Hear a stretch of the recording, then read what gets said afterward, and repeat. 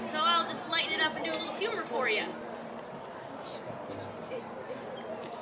In days of old, in a kingdom bold, there lived a fearsome dragon, and the king, he was in great distress, and the country's fair its flagon. Until one day there came a knight, he was handsome, bold, and charming, and he slew the dragon with his sword, and a smile that was so disarming, with a hey and ho and a hey nanny no, a smile that was so disarming. Said the king, I wish to know your name, but the knight said, do not bother, for the name of a knight of the realm, says he, is the same as any other.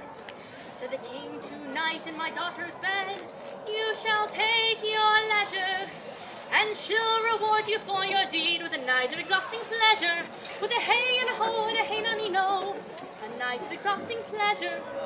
One daughter she had raven hair, a maiden young and chaste, and she slept all night in the pale moonlight, naked to her waist. The other daughter, she was fair, the fairest in the town, and she slept all night in the pale moonlight, naked from her small waist down. With a hey and a ho and a hey nanny no, naked from her small waist down.